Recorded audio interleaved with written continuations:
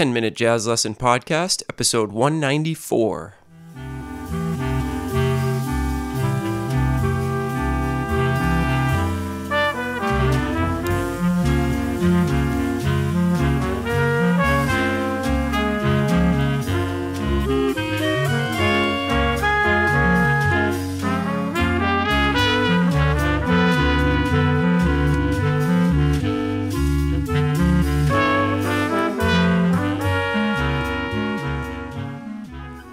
Hey everybody, welcome back to episode 194 of the 10-Minute Jazz Lesson Podcast. My name is Nick Manella. I am the creator and host of the show, and welcome back in everybody. If you're brand new to the show, we are so glad to have you in. We hope you've had a great week and you are ready to get into today's jazz lesson. Hey, did you know that the 10-Minute Jazz Lesson is a listener-supported show? That means all the support we receive to keep these episodes coming in high quality and keep the show alive comes from you.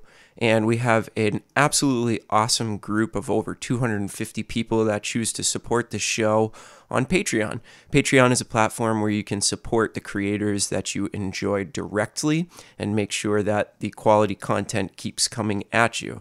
So if you want to join up to the 10-Minute Jazz Lesson Patreon page, you get a bunch of fantastic benefits, including PDFs that go along with every single one of these episodes. That means there's 194 PDFs over there to help you along your jazz journey. So to find that page, go over to 10minutejazzlesson.com, click on one of the Patreon banners, and it will only cost you $3 a month to join up, show your support, and show that you like jazz education. We've got some brand new people that signed up this week. Thank you to Dan, John, Helen, and Steve for becoming a part of the 10-Minute Jazz Lesson family. Really appreciate that, and we couldn't do it without all of you over there. All right, so this week is going to be the conclusion of our month-long series on reading, and it's going to be a doozy. I've written an etude, as I always do, for these last episodes of the month.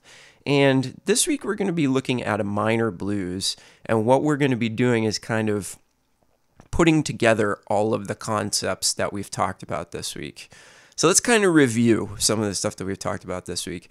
The first episode on reading was all about tough key signatures and being able to read both, heavily sharp key signatures and heavily flatted key signatures, and having an equal ability to be able to play them both, no matter our bias towards either sharps or flats, which I believe that kind of every instrument has a bit of a bias. So that was the first episode.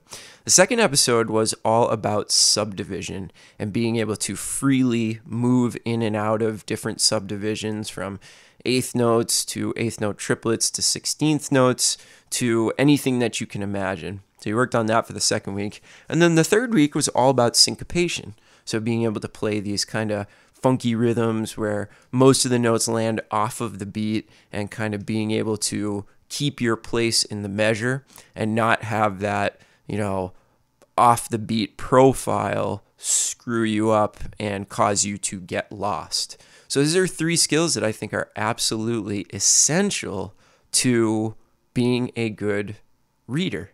Being able to sight read, being able to show up on a gig and have whoever's running the gig give you the music on the spot, and standing a chance to be able to read that music and nail it. This particularly happens in the big band situation. I play with a lot of big bands where I get a giant folder of music right when I get to the gig, and we get the list of the 20, 25 tunes that we're going to play on that gig, and you just have to read them down and do a good job of it, because you know that the people around you are going to be able to absolutely nail that stuff.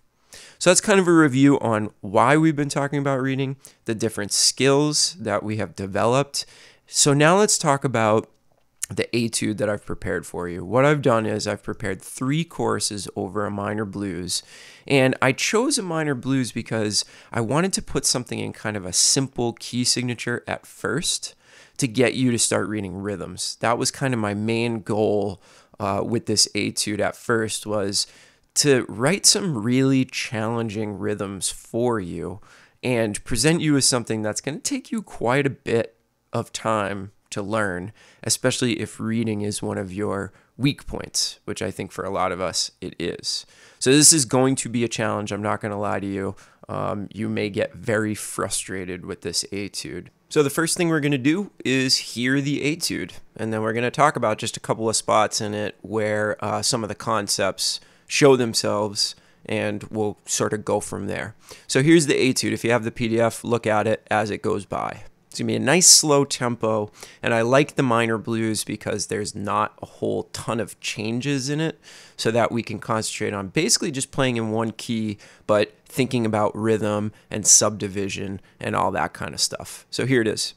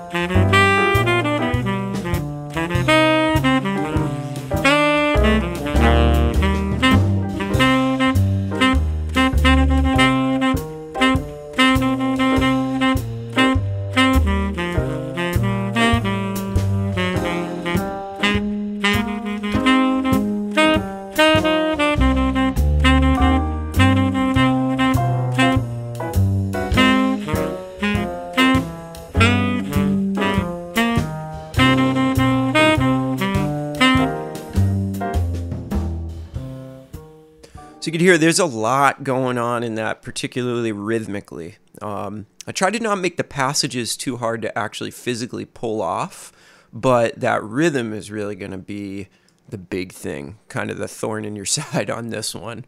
So let's look at a couple of things and a couple of the concepts that I tried to accomplish in this. So you'll notice that right off the bat, the first two measures are all based on syncopation, right? So what I've done is just written a bunch of eighth notes off the beat. Now, being able to do this for a short period of time is not that bad, but having to do it for over two measures is really difficult. So you'll have to really think about whether you know where those offbeats are and whether you can keep them in time while you're playing it. And then I've tried to do the subdivision thing in measure 9. So if you notice in measure 9, I have a bunch of 16th notes, right? And then in measure 10, I've got a bunch of triplets. So you're going to have to be able to play 16th notes and then immediately switch over to that triplet subdivision, right? And I've done that kind of in a couple of different places. In measure 13, I've got a bunch of 16th notes. And then when you get to measure 17, you're playing some triplets. That is one of the big skills, I think, is being able to freely subdivide any way that you want to. It's going to give your solos just this incredible depth if you can have that rhythmic variety and kind of not be scared of it. Now, if you notice in the third chorus, so starting at measure 25, I'm doing a lot of phrases on one note. Like there's a lot of stuff on concert C. And really we're dealing with those two concepts together at the same time. So there's a lot of syncopation and there's a lot of changing subdivision. And I think that is the hardest part rhythmically. So I chose to just kind of do it on one note so that you weren't dealing with, a whole bunch of other stuff going on, right? So this etude should be really good for you. And I know it's going to be tricky at first, but stick with it. Maybe take it one chorus at a time, or even take it 4 measures at a time if you really are having trouble working out the way that some of those rhythms fall. Play along with me. That would be a really helpful thing because I think I pretty much got everything correct. There might have been a few mistakes here and there. It's just a really, really tricky thing to play. Now, you might be saying to yourself, yeah, but Nick, what about the third concept? What about playing in really tough key signatures? Well, if you've noticed, the second page of the PDF, I've done the exact same etude up a half step. Oh, geez.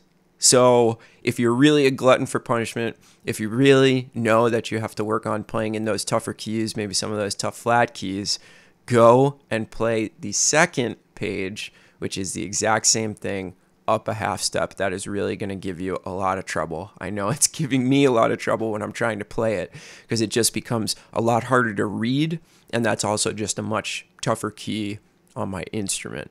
So there it is. You've got kind of the complete reading exercise if you do both parts of this PDF. This is really going to improve your reading skills and really give you a challenge that you've probably never had before.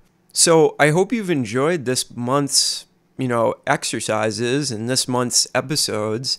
I know it's not the most exciting thing in the world talking about reading, but like I keep saying, it's just such an absolutely essential skill to being a jazz musician that I could not sort of avoid making a bunch of episodes about this.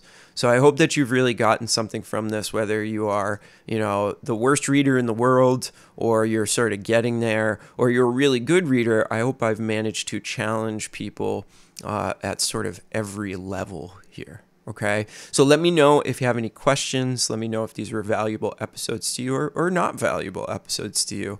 You can drop me a message in the 10-Minute Jazz Lesson Community Facebook group. It's a great place to get in touch. Let me know what you think, or maybe post a little video of yourself playing these etudes. That would be really cool to see some of you out there actually practicing this stuff and starting to improve your reading skills. That would really warm my heart. So remember, if you want to get these etudes, go over to 10minutejazzlesson.com, click on one of the Patreon banners, only $3 a month. We are a listener-supported show, so the only reason that we can keep going is because of the support from you wonderful people out there.